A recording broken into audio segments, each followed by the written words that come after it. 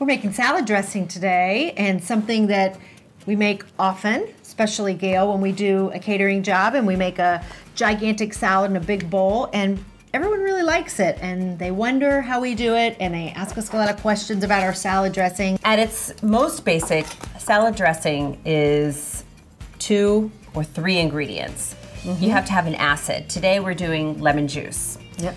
You can also use any kind of vinegar. Today we're using lemon juice. They're pretty comparable though, right? So whatever you've got. Most people have vinegar sitting around, but if not, if you've got a lemon, you could use a lime too, right? Okay. Sure. Here, go ahead and squeeze.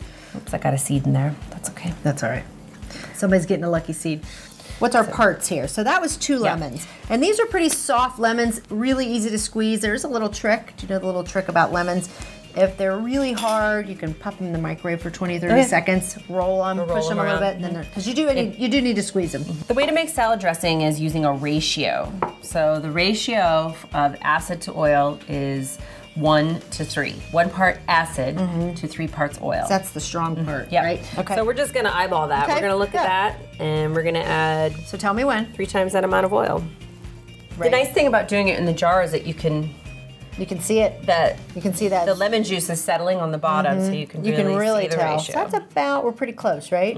I think you're About good. right there? Yep. Okay. Maybe some salt, pepper, whatever. Definitely need the salt.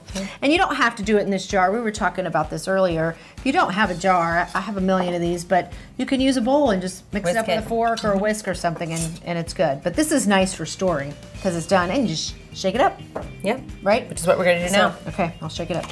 And then after, you just spread this on whatever you're eating, whether it's roasted some vegetables or a salad, because of, salad dressing. But and then you can store this. Do we store this in the fridge? Yeah, you can store that in the fridge. Look how pretty. It's a great color.